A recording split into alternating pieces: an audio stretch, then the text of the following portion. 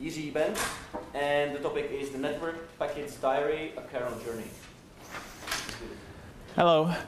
So I will explain or try to explain what happens when you have just a normal computer, you have a network card in the computer, and you receive a packet, data packet from the network, and what happens next.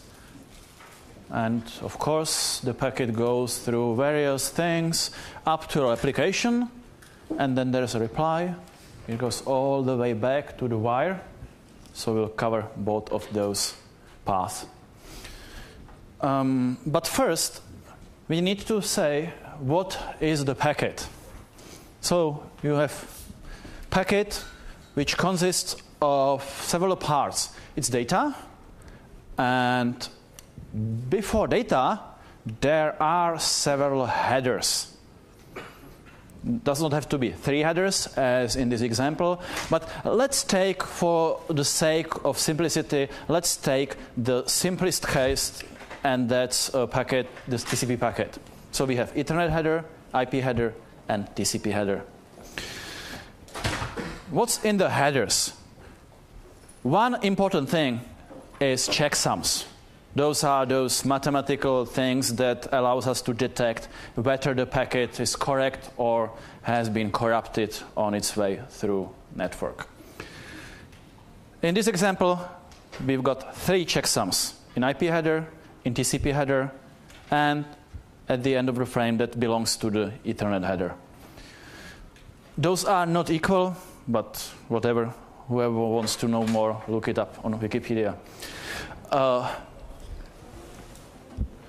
First, Ethernet header, it has certain fields: destination MAC address, source MAC address, and type. This header is sometimes also called L2 header, so layer 2. Layer 1, that's like physical thing that we don't care about, that's what on the wire, and this is not interesting for us. So this is L2 header. IP header, or L3 header, has many fields. Out of those, only certain will be of interest to us. Again, I'm simplifying stuff. We will not cover everything. We don't have enough time for that. So the important thing is, so maybe back to the Ethernet header, the last field is type, which denotes what is the type of the next header. So this will be IP, the number for the IP type. In IP header, we also have some source and destination address. We have the checksum, and we have the IP type, which is the type of the next header. In our case, that would be TCP. TCP header, again, source, destination. In this case, it's not an address, but a port. You probably know what the port is. And checksum, and there is data. So let's look what happens when the packet arrives to the hardware. This is called ingress. So ingress is the path that's from the network to the CPU, to our application. The network interface controller, that's the card that you have in your machine, receives the packet over the wire or air, whatever. And first thing it does is that it compares the destination address against some internal filter or some internal list of addresses that it is willing to accept. This can be programmed. So usually what happens is that the operating system programs by way of the driver, it programs the addresses, the MAC addresses that it is willing to accept. The reason for this is performance. We want to drop packets that we don't care about as soon as possible. By the way, you can also bypass the MAC address filter by setting the card in promiscuous mode. You can do that by software. We won't cover that here. Next thing the hardware does is it verifies the Ethernet checksum. If it's incorrect, it just drops the packet. If it's correct, it continues. By the way, the FCS frame check sequence, I think, is not reported usually to the operating system, so it's like just discarded by the NIC. Next thing the NIC does, it stores the packet to the system memory using DMA. To where? To a buffer that was previously programmed by the driver. So driver allocates some memory for several packets and just tells the NIC where the buffers are. And the NIC uses these buffers to store incoming packets. Once this is done, the NIC triggers an interrupt, which means it lets CPU know, oh, look, I have data ready. Now, the CPU interrupts everything it is doing and starts handling this event. This is important. It really, whatever is currently going on is interrupted, and the code that is usually, or that is part of the driver for the NIC that handles the interrupt is executed. We don't want to do much work in this mode because we can be blocking some processing, some code that is doing something important and time critical. So we do only what is really needed. We tell the card, okay, yeah, we know, shut up. And we schedule a processing for later. This is called bottom half. So what I'm talking about now, this is also called top half. That's the handling of the hardware interrupt. And in top half, we schedule the bottom half. Now, sometimes later, when the operating system sees fit, or in this case Linux, and we're speaking really specifically about Linux, although much of what I'm talking about is used in other operating systems as well, but has different names and so on. So, next thing, also when the Linux kernel sees fit, it starts the bottom half routine, which task is to really fetch the packet and so on. So first thing, it identifies the memory where the packet is located. Which of the buffers contains the data from the card? Basically, it does that by reading another memory. The NIC just tells the driver what was the buffer that contains the packet. Once this is identified, the driver allocates an escape buff. Okay. Let's interrupt this for a while, and we need to explain what escape buff is. Escape buff, it's shortcut for socket buffer. So it's some kind of structure in memory that contains metadata that belongs to a packet. So packet contains data, like Ethernet header, IP header, blah, blah, blah data. And we need to have some information about that that's carried along the packet all the way through the kernel. The structure is called struct escape buff. In short, it's also called SKB. I will use both names here.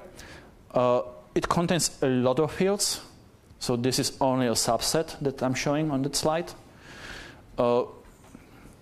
For example, let's interface. That will later become a pointer to the network interface that received the packet. Or, on the opposite way, on way out, it will contain the address of, or the pointer to network interface that will be used to send the packet out. Then there's protocol.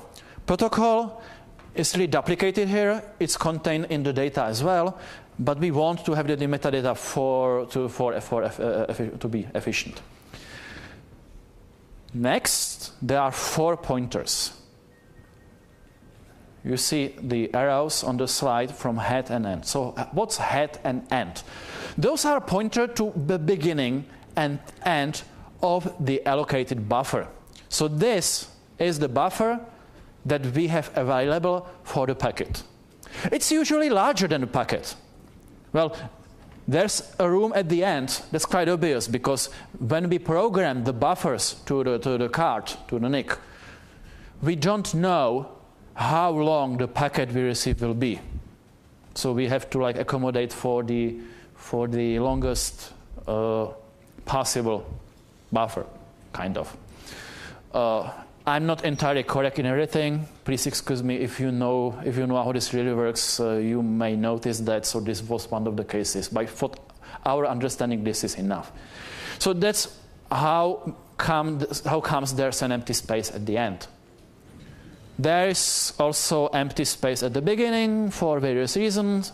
Let's not go into detail. Let's just say that it can be. So head and end is the real size of the allocated memory. Now, the two other pointers, data and tail, points to where the actual valid data begins and ends. So this is clear. The nice thing about this is that we can be very efficient in removing and adding headers. So let's see what happens when we need to strip the Ethernet header. We do just this. We move one pointer, nothing more. No data changes, nothing. When we want to add it back, we just move the pointer back. The data is still there. It's no problem. So we can remove more headers like that. There is one problem, of course. Let's imagine the situation that we have all headers added, and we want to add one more. And we don't have enough space at the beginning. Now we cannot just move the pointer. We have to do more work. We have to allocate a new memory, copy the packet to a new memory, of course shift it a bit so we have space at the beginning.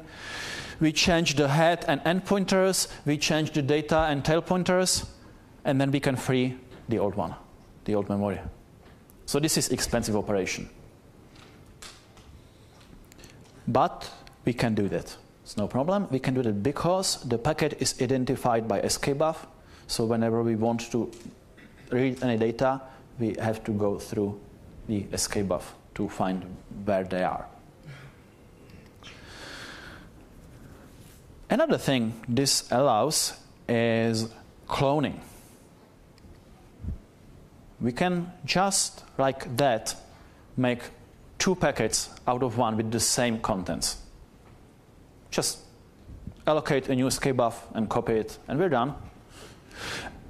What's interesting is they can have different view of what the packet looks like, because the data and tail pointers can be different. So the skbuf on the right starts with the TCP header. The packet does not have any Ethernet and IP header, and it still works. Of course, we need to be careful in the kernel, because when this happens, we cannot modify the data in one skbuf, because any modification in the data in the packet itself, like here in the header or this header, would be visible in both, which might not be what we actually want. So, just to repeat, removing header is just moving pointer. The data does not go away. The header is still there. We can use this, and we do use this. The skbuf, in fact, contains 3 more pointers called MAC header, NAT header, and transport header. And the purpose of those is to point to particles headers. So even when the skbuf, like in this case, the packet is stripped to poor data, there are no headers here, we can still access fields in the headers through these pointers very efficiently and very quickly. As I said, there's much more fields in skbuf, but you can look it up in the kernel source code. Let's return back to what happens in the bottom half when we found out where the data is. So we allocate this. The driver allocates this escape buff for the data. It fills it in, those various fields, which I skipped at the last slide.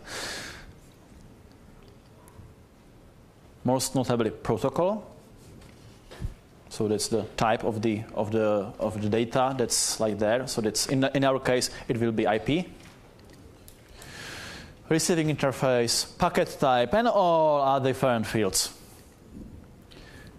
It also sets the MAC header. So because we now know where the packet begins, where the MAC header is.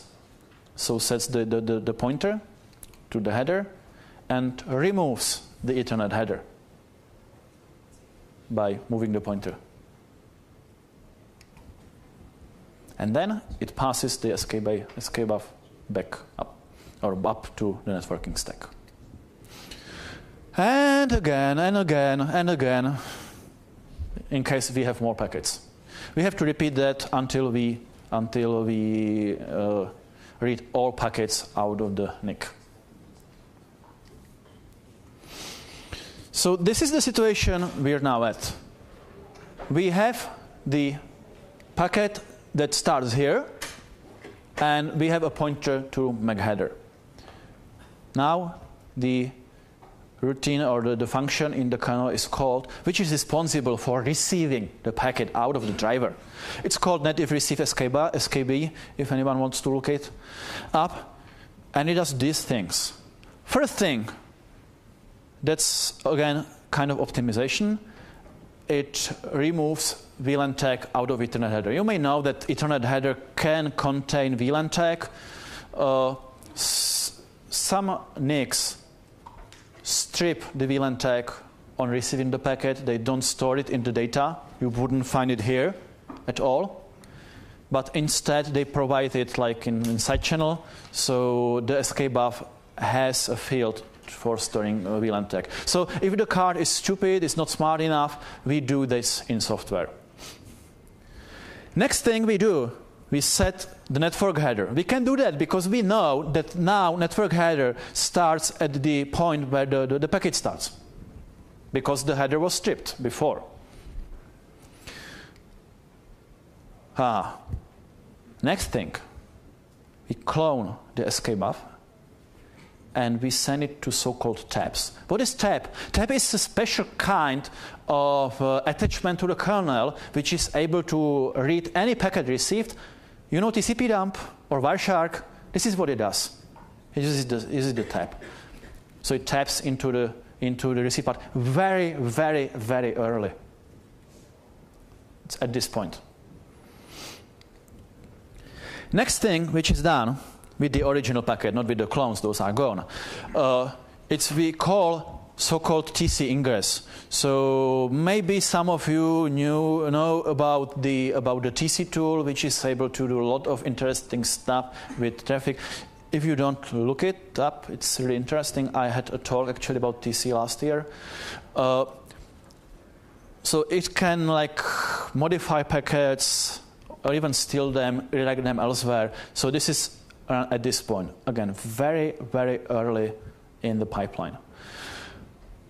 If the packet is stolen by TC, which can be, then processing obviously ends. Can be directed to different interface. Next thing, we looked whether the packet is VLAN tagged. We don't look into the packet, we look into the escape buff because the VLAN tag is there now, unconditionally.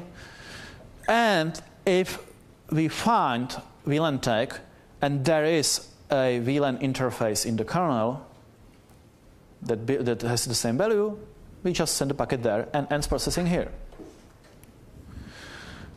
Next, we look whether the interface has a master interface. So if you have a bridge, have interface in a bridge, the bridge is master. So bridge steals the packet and the processing ends. And packet is routed elsewhere to the bridge. So No further processing is done for such packet. And next thing, obviously, we look up what is, or we know we have that stored, the protocol. What is the protocol? What is the type of the packet? Now this is IPv4. So we look into a table of protocols and call appropriate function. So that's IPRCV in our case. And it again does a lot of things to the packet. So first thing, it drops packets that are not destined to our machine, which we don't care about. We have to do that now and not earlier because, for example, Bridge was interested in all packets received. It pulls the IP header. You see the picture? It's not there. Pull it, move the blue part, move the data pointer. We verify the IP header checksum, whether it's correct or not. If it's not, we drop the packet, obviously. Next thing, we set the transport header pointer. This is the third arrow. We now have all of those three. We start netfilter. Netfilter, that's IP tables or NF tables. You know, that firewall thing has different chains and different tables. If you ever wondered why, this is because different chains in different tables are called in different points during processing. So now we call it pre-routing chain.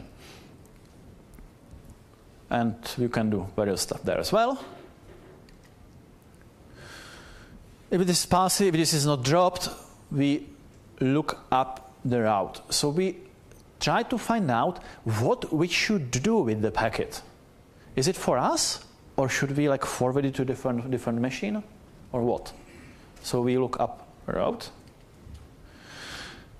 which will be again some structure, and part of the structure is a function that is called on the packet. It's called DST input. And now it really depends on routing table. If the routing table contains an entry for this packet that should be forwarded, then DSP input will be IP forward.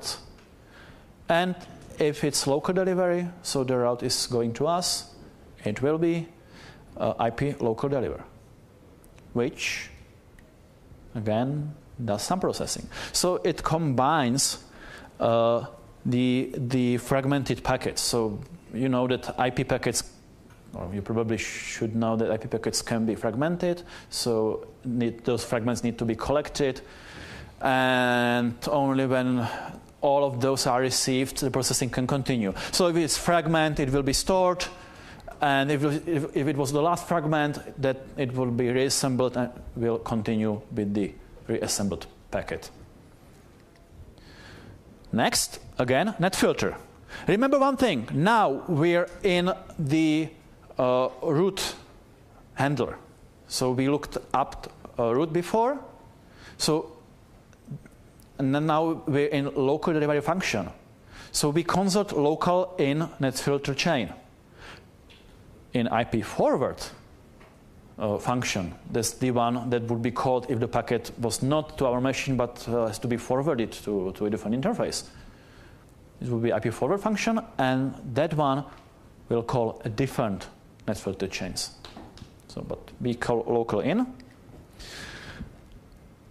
And as the last step, we again look up a table of L4 protocols, find out which one it is from the header, and call appropriate function.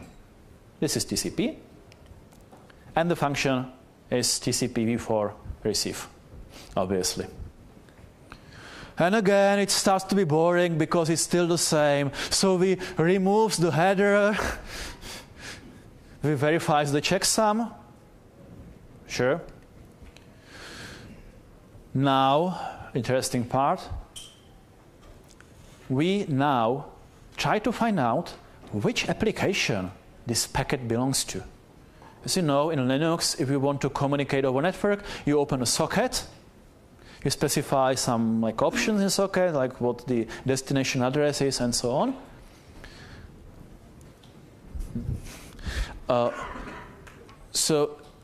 And the sockets that are opened by various applications are, of course, stored in the kernel somewhere.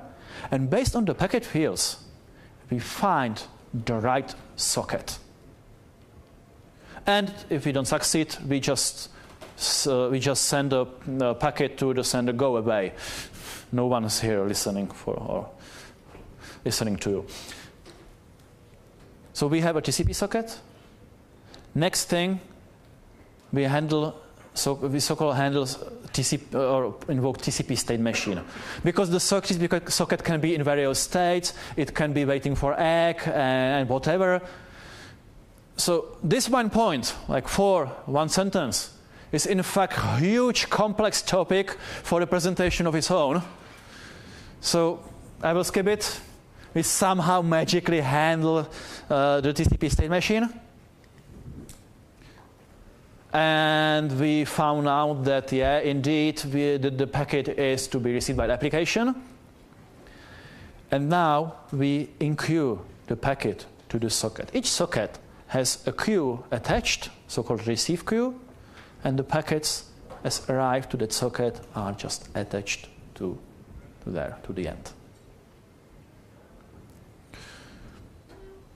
And this is end of the processing.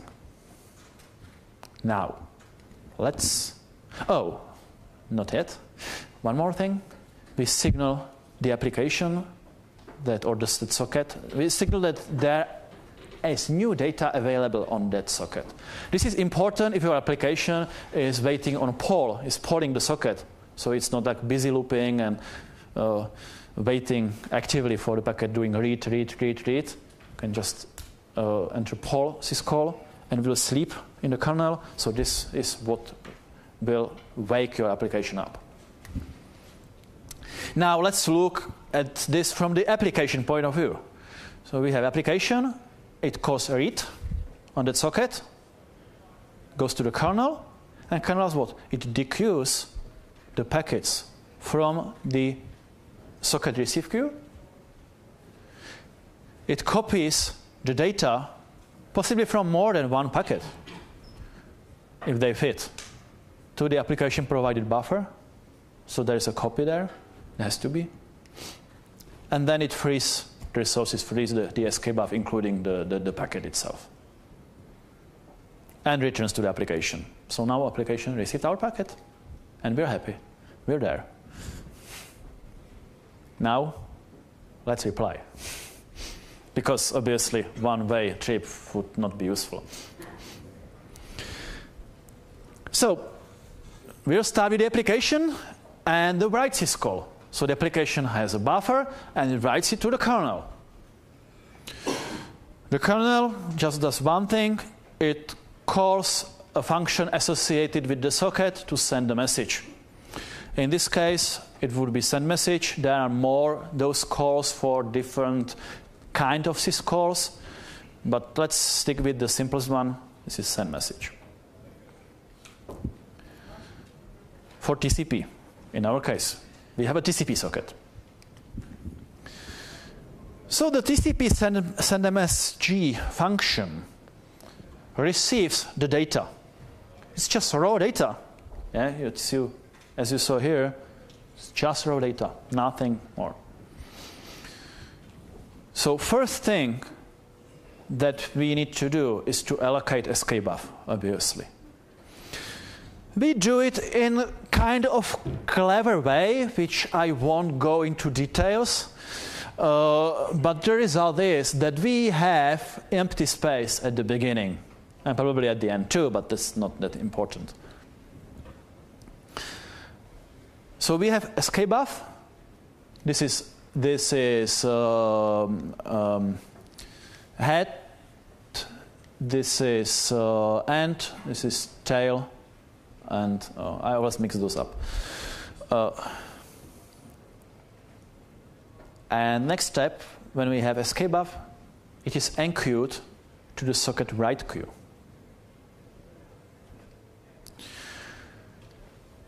And then the write queue is usually immediately processed. Why we do that? It's because we need to have some backlog for requeuing and so on. Let's not go into details. That would be presentation for many hours if we did.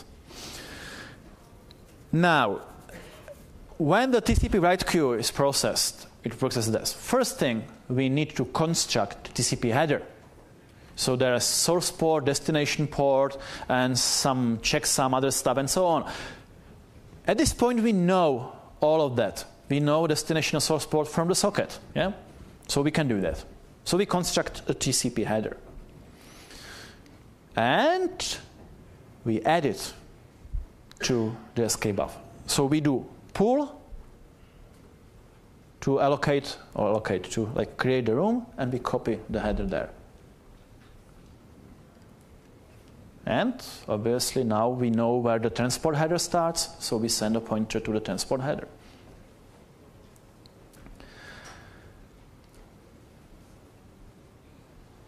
And we go the way back. Remember, on the way in was called ingress. So on ingress, we went from L2 to L3 to L4 to data. Now we're going the opposite direction, from data to L4, L3, L2, and to the wire, which would be L1. So this is called egress. So now we're calling the L3 protocol handler, which would be IPv4. How do we know? From the socket, yes. That's what we specified when we opened the socket. So we call the function to transmit this packet on L3 level. For IPv4, that would be called IPQXMIT. And the function does the following things. First, it looks up route, because it needs to know which interface it should use to send the packet out. You can have more networking cards. So this is the route table, which says what's happening. As the input to the route lookup function, it again uses the data from the socket. If the route is not found, it returns host unreachable and back to the application as an error code. Next thing, it builds IP header. Because at this point, it knows all the stuff that comes into the IP header. Because it has socket and it has the route. Combined, it contains everything. So we built IP header, and obviously we push it to the escape buffer. So it's there. And what will be the next step? Yeah, sure. We set the network header, because we know where it is. Again, net filter IP tables. We have IP protocol, so we have the firewall. Local out in this case. And then, similarly to how we call the route input action on ingress, we call the route output action, which usually is something really simple, like send the packet out. But it can be some really special stuff, like encapsulate the packet in a tunnel or drop it, because this route goes nowhere.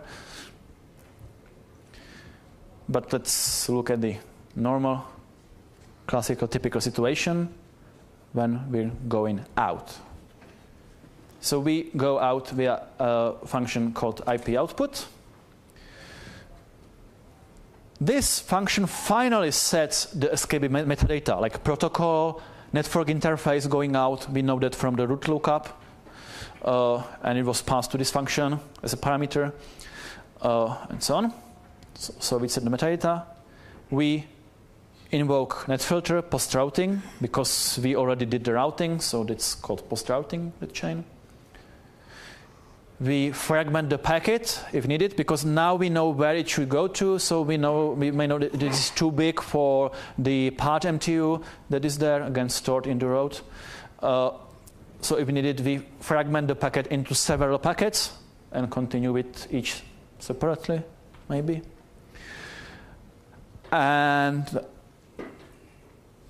then this important thing. We still don't know what should be the MAC address. We know the source MAC address probably, because we know the interface, but we don't know the destination MAC address. We don't know where the packet should be sent to on L2 level. So we need to do translation from L3 address to L2 address, which on IP is a ARP protocol. Generically, it's called neighbor discovery or neighbor lookup. So we need to do neighbor lookup.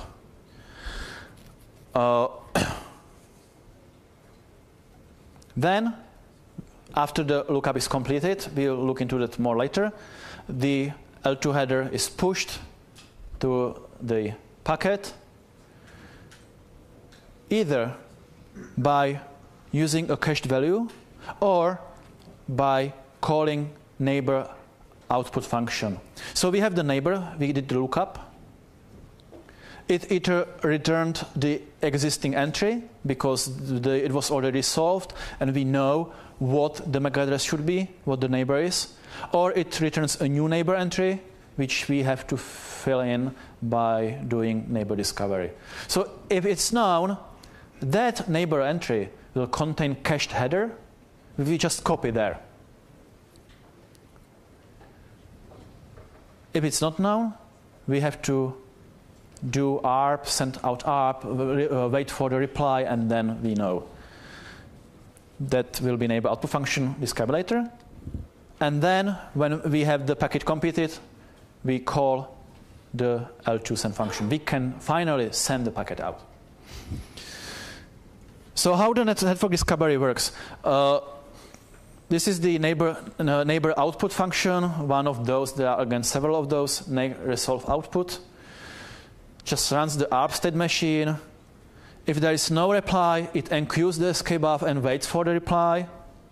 And if there was a reply, it builds the L2 header based on the reply. Oh, okay, I'll have to speed up a bit. And pushes the header, caches the header for later use. And if we have a queued escape buffs waiting for ARP resolution, when we receive resolution, we just dequeue them up and continue the processing. The L2 send function, which is called defqueueXmit, sets the final pointer, calls TC egress. We met that on ingress, so that's like the opposite part. Again, can steal the packet. And then we enqueue the packet to so-called queue discipline, queue disk. This is configurable, so there can be various stuff. The responsibility of that is to hold the queue of packets and send them out to the NIC as needed. So that. Okay, I'm missing something here. And the 4 is that the queue disk is run. Queue disk processing function is being run. It works in this way. It first looks whether the NIC has free buffers. If it does, it dequeues the escape buff. Does some post-processing on escape buff, which means it tries to emulate in software what the hardware is not capable of. For example, if the hardware cannot use the VLAN tag in metadata and needs it in the packet, it just inserts it. It calculates checksums. You maybe noticed that up to this point, we did not deal with checksums at all on the egress path, except the IP header checksum. But the TCP checksum was not there. So it's calculated here. Why? You'll see later. Remember this thing, validate XMIT SKB, emulates in software what hardware cannot do, just before sending the packet out. And then QDIS calls the NIC driver send function. and it repeats it again and again until the queue is not empty or the hardware queue is not full. What does the NIC do?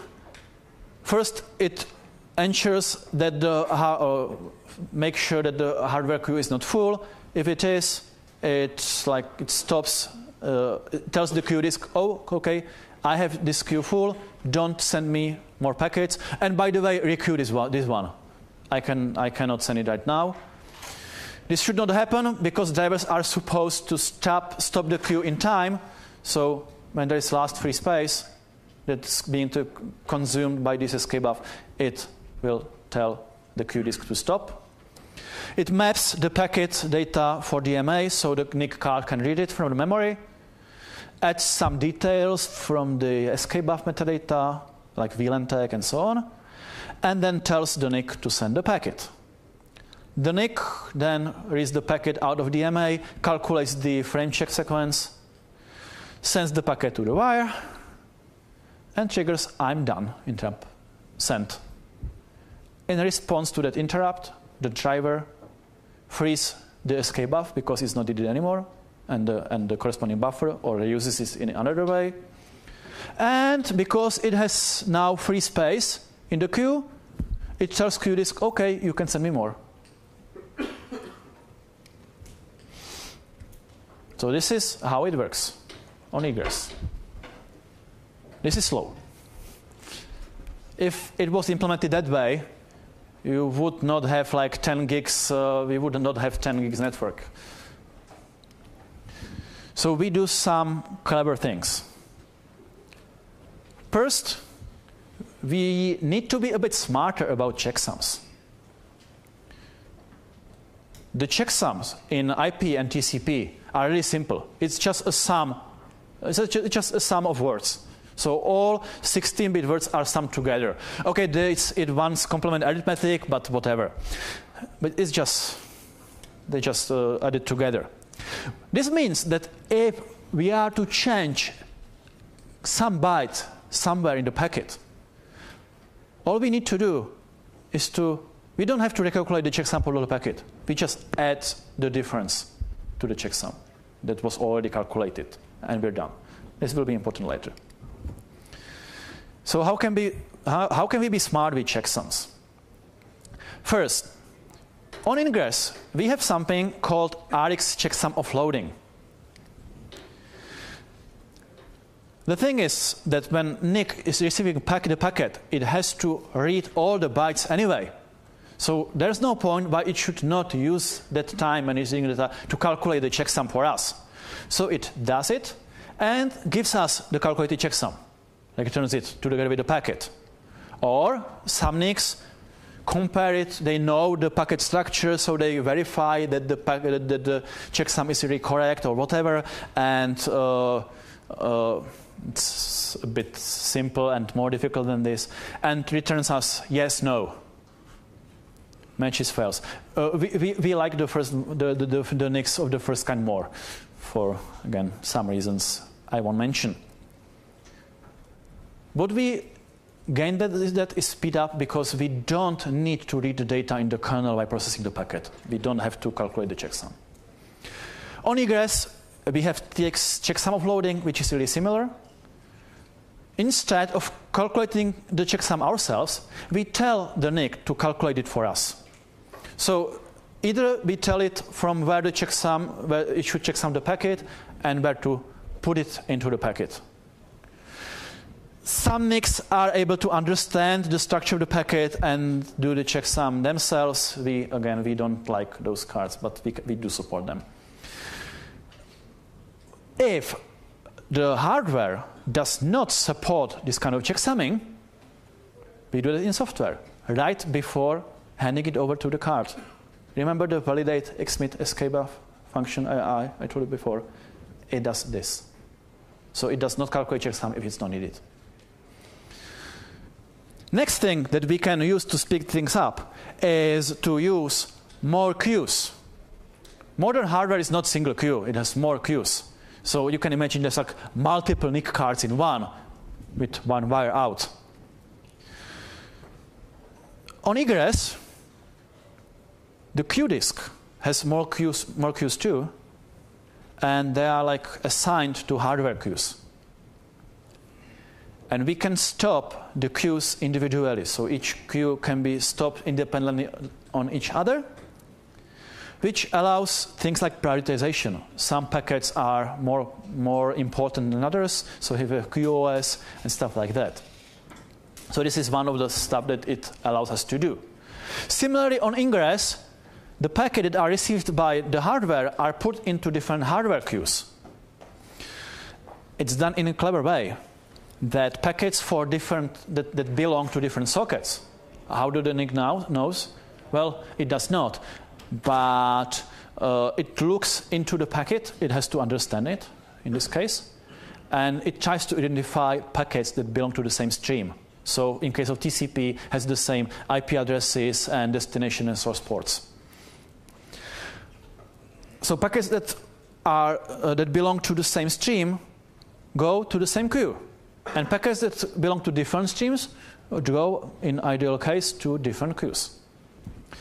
This allows us to use multiple CPUs to process incoming traffics, because we can pin the queues to different CPUs, and we can process the queues in parallel. The same for sending, by the way. And we can go further than this.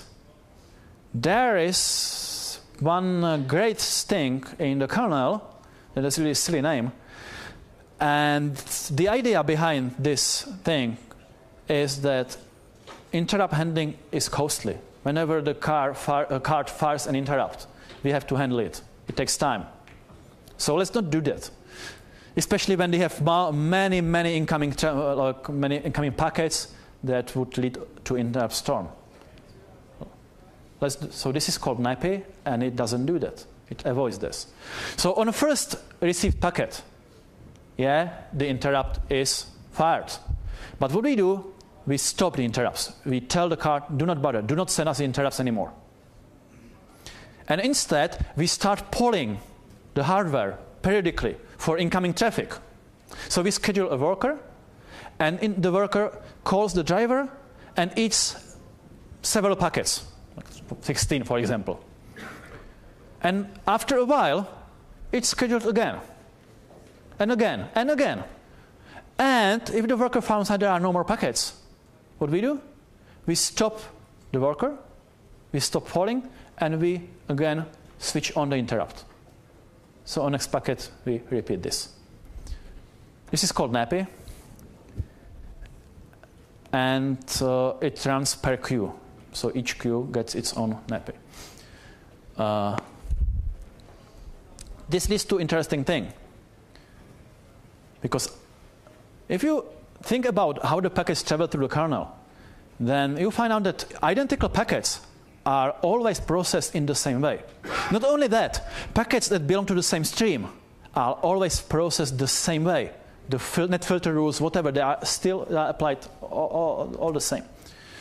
So what we can do is combine them on ingress as early as possible into a super packet. This is called GRO, generic receive offloading. And the principle behind that is that on napi receive, the packets coming are combined into one single escape buf. Because we can do that, because each queue belongs to one stream, to one socket. Well, almost. It's hashing, so we still have to check, but yeah. And we keep enough information so we are able to split the packets back to individual packets in case we need that later. This saves us time because we don't have to process all that stuff I talk about and all net filter and so on for each of the packets. We do just once for the super packet. When you think about the opposite direction, then application sends data. It usually sends more data than fit into a single packet. It's one packet, it's like 1.5 kilobytes. It's quite often sends more. So what we do, again, we hold together the data as long as possible and split those into packets at the very end. Again, the same logic, we pass the stack only once for multiple packets. This is called GSO, generic segmentation offloading. So again, we built a super packet at the beginning and just go all the way down. So GSO can be viewed as an opposite or complement to GRO. So when application writes data, a GSO packet is created, or when we're forwarding data from interface to interface and we got GRO packets, then they become GSO on output. Nice thing is that if the NIC hardware can do the splitting of the data for us, we let it do it. We don't do it in the software. So the GSO packet travels all up to the Q disk as a single super packet, and only if the card doesn't support the segmentation, we do it in the software. Where? In validated XMTX cables, of course. We have more stuff than that. This is not the only thing that Linux kernel has to speed processing the packets up. So we have a lot. But we are out of time, so we will not cover that. And we have time for one question.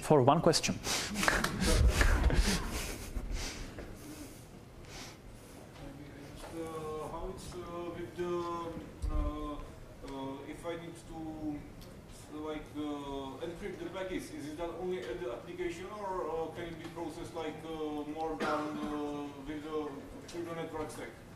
Sorry, I didn't get it. All encryption has to be done. Encryption. Application layer, or can it be even? So encryption, it really depends. So the question was, how does encryption fit into the picture? Where it is done, and what does it? Yeah. So I omitted that. I omitted a lot of the stuff. So encryption can mean many things. In kernel, we do IPsec or MACsec, for example. HTTPS is done in the application. Nowadays, it can be like accelerated by the kernel, but it's like a bit more complex. So traditionally, it's done by application. And the kernel has IPsec and MACsec. It's, of course, plugged into that pipeline at points that I did not mention. So there are like more hooks there, more things happening. So at some point, the packet is taken and encrypted and it goes through different paths. So thank you.